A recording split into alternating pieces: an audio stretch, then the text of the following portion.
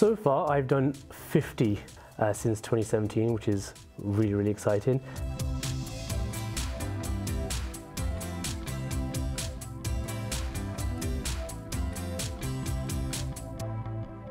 This year alone, I've said yes to 12 sculptures, which is the most I've ever done. So I'm currently working on an elephant sculpture for St Giles Hospice for a trail called March of the Elephants, which is coming to Lichfield, Sutton Coldfield, Tamworth this summer. This sculpture I've done multiple times. One of my favourite sculptures purely because of the size, and it's a great canvas to work on and create your own artwork on. And this one that I'm working on actually is for Lichfield Cathedral, and it's a stained glass window inspired artwork. Every time there's a new trail, I do have to think about, right, how can I create something which is different but at the same time is also in my style. People know me for my style, which is vibrant colours, bold patterns.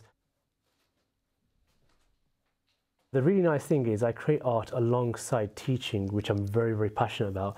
So for me, because I absolutely adore inspiring the next generation, kind of seeing young people's eyes glow at the idea of what they can do through content and digital media, really, that with a combination of art is what keeps me going and keeps me fresh with ideas.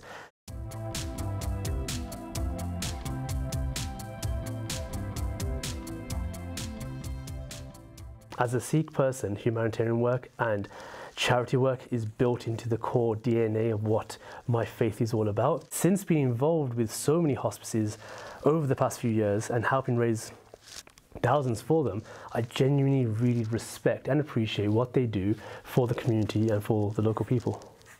Amrit's been with us for the past couple of weeks. He's got 2 elephants that he's been painting and they're just incredible. We can't wait to see them on display.